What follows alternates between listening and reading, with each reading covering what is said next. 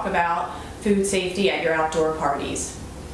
Barbecues and outdoor parties are as much a part of the summer as swimming and sunbathing. And just as we take precautions when we're swimming and sunbathing, so should we take precautions when we're grilling and cooking outdoors. A few tips will help keep food poisoning from becoming the unwanted guest at your party. Number one, clean your hands often and thoroughly. You want to also make sure that you clean any surface that may have been touched by uncooked meat or chicken. This includes the faucet, the door to the outside, the handle on the grill. Ideally, you want to make sure you have two separate cutting boards. One should be for uncooked and one should be for cooked meat. If you have to use the same cutting board, make sure you're cleaning it thoroughly. A diluted bleach solution will work perfectly. It is best to keep all uncooked and cooked meat separately at all times. You also want to make sure you clean your fruits and vegetables thoroughly. This includes fruits that have an outside skin that you may not eat, for example, watermelon or cantaloupe. If there is bacteria on that skin and you cut through the skin into the fruit, you're transferring the bacteria into that fruit. So make sure you wash the outsides of those as well.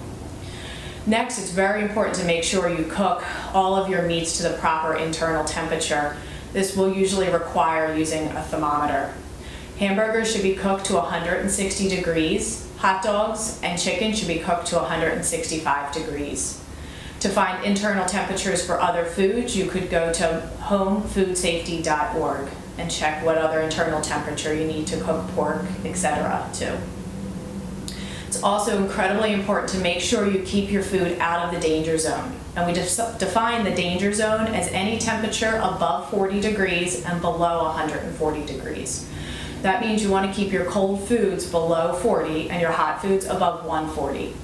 You have maybe a 3 to 4 hour window that foods can exist in the danger zone before bacteria starts to grow. So make sure that if foods are sitting out in the sun at a barbecue or a cookout that you have ice around them, or that you're only putting out small portions and rotating it so that things are not sitting out in the heat for extended periods of time. That is the easiest and best way to prevent food poisoning from becoming your unwanted guest.